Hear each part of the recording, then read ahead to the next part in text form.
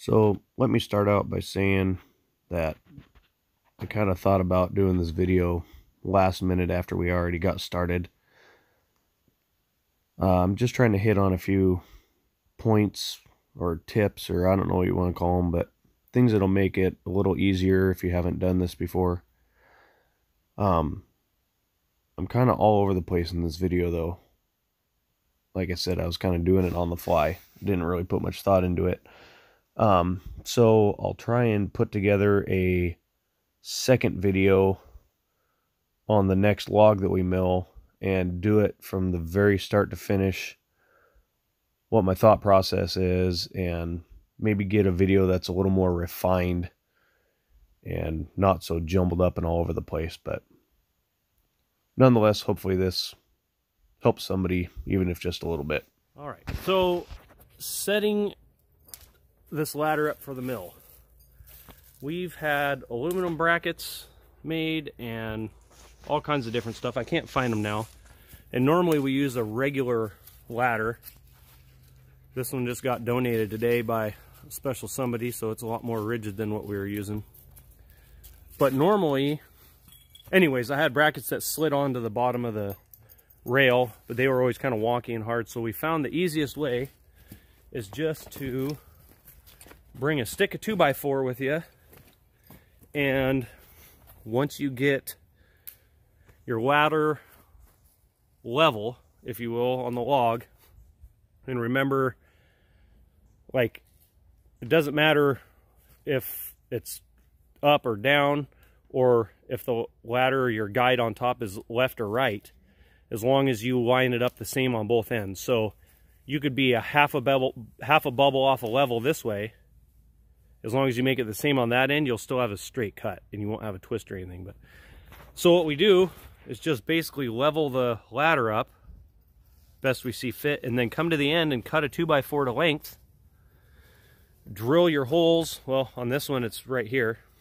Just drill down through the ladder and into the 2x4. And then screw the 2x4 right into the end of the log. The nice thing about doing it this way is you can adjust this thickness. You can rip a board down and keep it thinner across here if you have the meat on the log to do it, so that you don't have to have a huge offcut your first cut. And on this end, we did it a little different because we wanted to keep the offcut small. So we actually just went between the rungs, drilled a hole through the side here, and went in that way. So now our offcut is basically going to be as, you know, as small as we can make it on this end. So I just wanted to show you that because we've done it a bunch of different ways, and this is kind of what we've landed on. And as long as you have, you know, in the battery world, you have a trim saw and a level, you can just cut any thickness of board you need here. Now, it just happened to work out this way, but normally we would put the 2x4 on the bottom of this as well. But this kind of, I guess point being, this is the flexibility of using just your scrap 2x4s to mount your system versus having brackets and stuff that are always a set thickness off the bottom of your ladder. Then you'd have a huge offcut. Now, we've kind of found overdoing it. Once you have that offcut, you can always flip it over and mill another slab off of it, but it's nice sometimes to just set it up once and have the smallest offcut you can. And I guess what I meant, or what I was saying earlier about the level is, if say your whole ladder is like, well, this isn't a good, I'm not very good at this, but if your ladder on one end, the log where you wanted it milled was like this, as long as you match that on the other side, you won't have a twist. And then as far as setting up the height, if you want like perfect,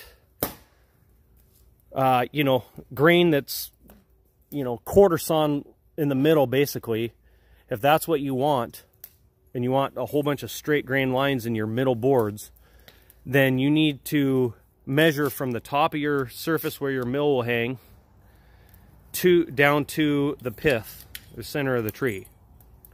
And you need to make that the same on both ends if you want to have grain that is perfectly straight the whole way down.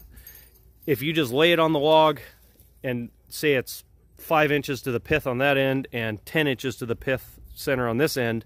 When you cut it, you'll end up with great big huge cathedral type grain in it, not a whole bunch of straight grain.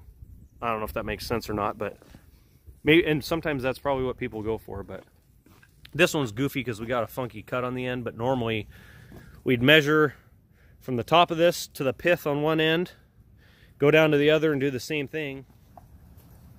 You set that here and then go down to the other end and make it match. Because if you set this one up here and say it's 10 inches and you get down there and it's a foot, you can't make that guide system on that end go any lower. So you'd have to start on that end, mount it, and then come down here and raise this one to match. So whatever end you measure the pith on, whatever the shorter end is, you need to go from the tallest one first, how your ladder lays, get that one anchored, and then come down here and lift this end up to match the other one. So hopefully that makes sense.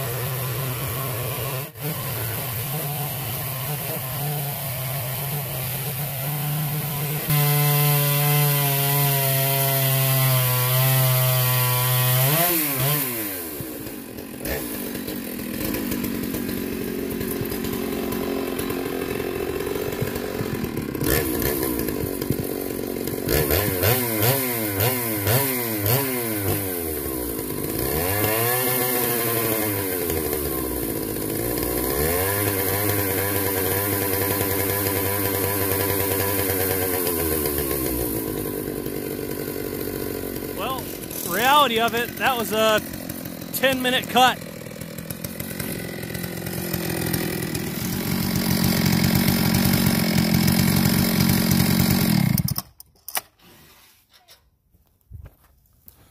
Well, the fun part will be here in just a second.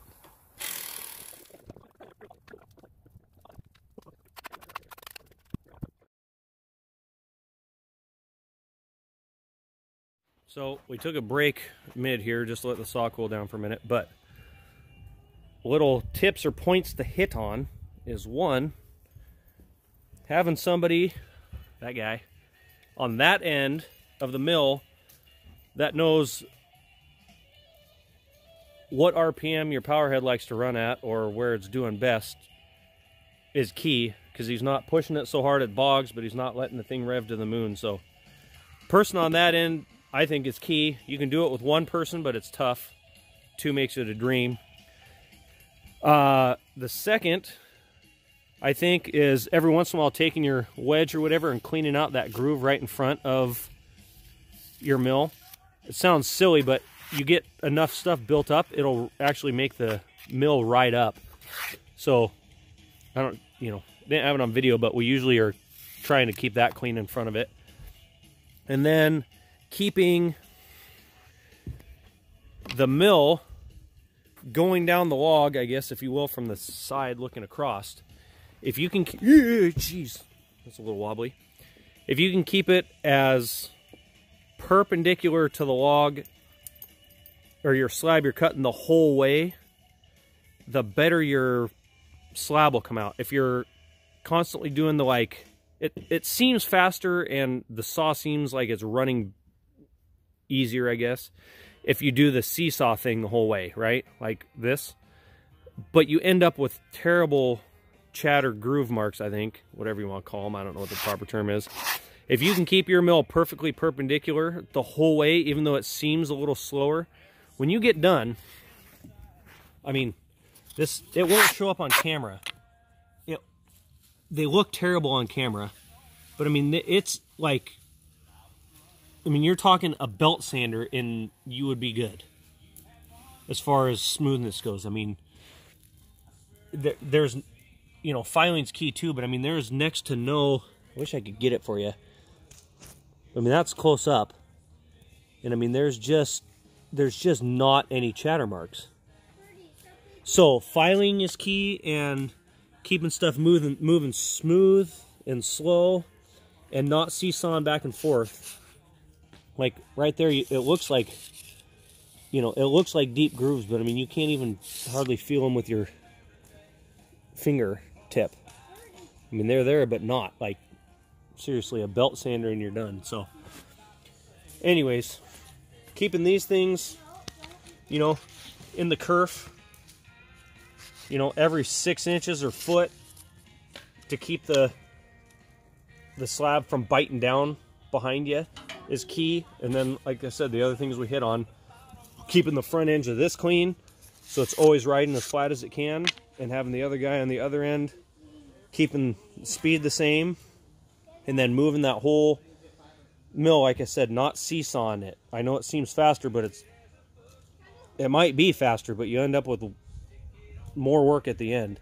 So if you can keep that as perpendicular as you can the whole way down, you'll end up with a way smoother slab. It's super awkward to try and describe and film and do everything at once, but as far as on and off goes, a lot of guys will use the ladder on top, but as long as you have this crossbar set up so it's in the middle of the slab, if you will, and you got a guy on that end who's willing to help tip this thing, it really isn't hard. Well, that doesn't make sense. Anyways, basically you can use this bar right here. It's real easy to see whether it's tipped back going on or if it's on it and level. Like, so when you start, this doesn't do it justice, but anyways, use this as your guide, and if this is off, just make sure that whole part stays level on there the whole way as you're going on, and then when you get all the way back to there, this rear rail will just go right on because you've kept this here tight to that, and you haven't, you know, this hasn't lifted up and you're not picking that back end up. So this, I don't know, seems like common sense stuff, but little things I keep thinking about as we go on here is checking the tightness of this hardware.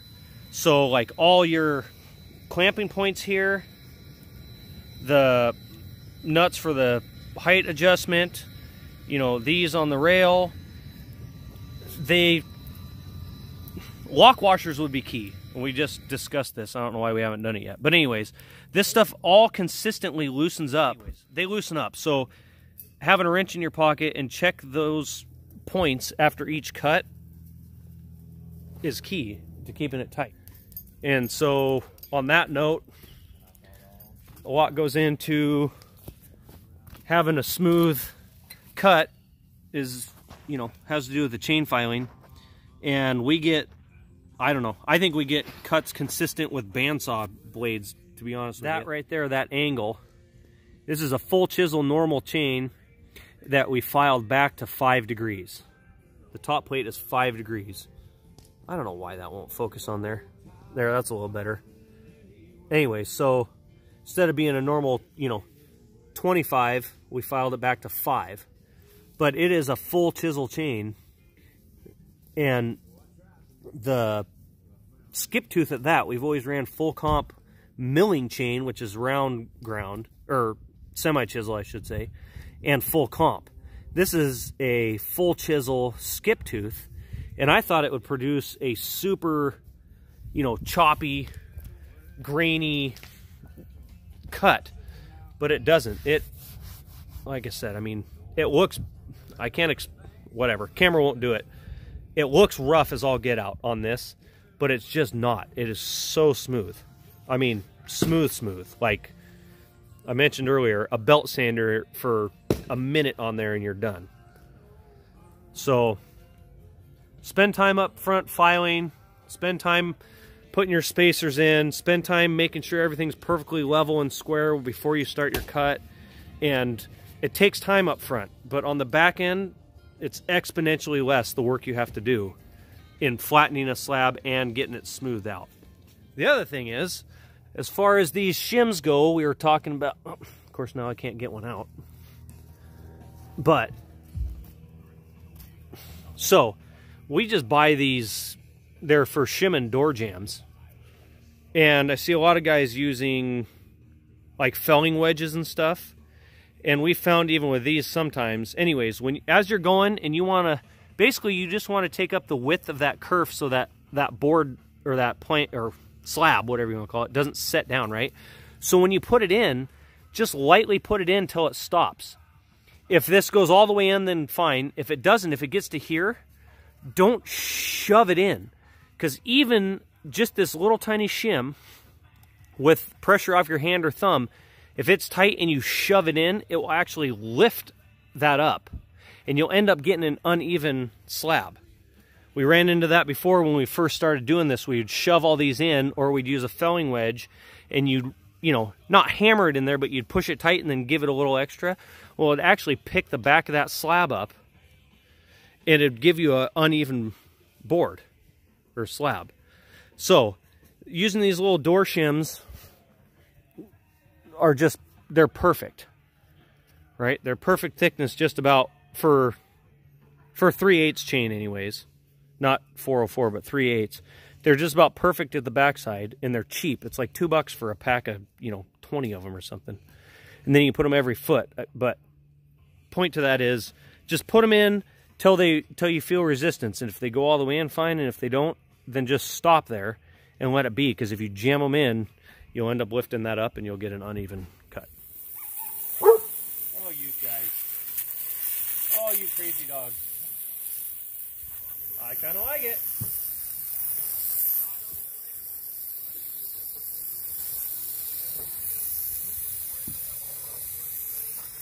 Well, the hose will shut off. There we go. So, for those of you who haven't milled before, FYI, it is not a tidy job. You end up with a little bit of a mess of sawdust. I mean, it's manageable, but it ends up being a lot more than you think. Now, it's worth it 100%, but just so you're aware, it's a messy job. So the other key to ending up with super flat slabs in the end, I think, is proper stickering, not just stacking them up. So we have all these stickered every foot about, okay, and also ratchet straps around it to hold them in log form, or I guess that's what you'd call it, or what I think of it as log form. So anyways, they are completely supported every foot all the way down the length of the slabs. Now, don't get me wrong, that's a lot of stickers, but when you pull them off, there's next to no, you know, nothing's wavy or warped or twisted or anything. They come out, I mean, they are as flat as when you cut them. So, like anything, preparation up front pays dividends on the back end, just like, you know, everything else. Every foot, and they come out absolutely stick straight when you pull them off a pile to use. And I also think that using ratchet straps are key. We buy these Husky ones from Home Depot, and I think a 4-pack is like under $10. I mean, you just can't beat it. But it really helps keep everything tight and in shape while they're curing.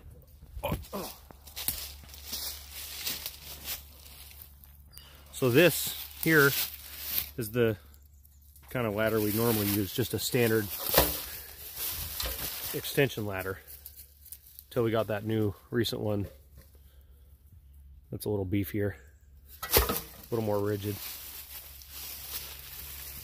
One other thing, if you don't have a kiln or know somebody that has a kiln, when it comes to drying stuff outside naturally, they say, you know, whoever they might be, say a year per inch of board thickness for curing outside.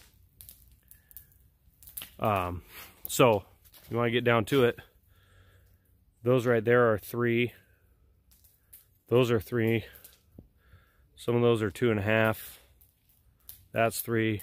Those are 2.5, I think, or 3. Anyway, so you're talking, you know, 2, realistically 3 years for a lot of this stuff to dry. So I find it's a little bit less than that, but you know, you aren't cutting like this maple. I mean, it fell down a week ago and we're milling it right now. So you aren't using this thing for probably 2 years with it sitting outside like this, curing naturally. Just something to think about. A lot of, you know, we do a lot of trade milling, you know, come mill the log and leave you 4 slabs and we take, you know, you take half, we take half type of deal. And a lot of people think that they're going to use it like right away, and they want to know what, you know, how long do I have to wait? And you tell them 2 or 3 years and they about choke.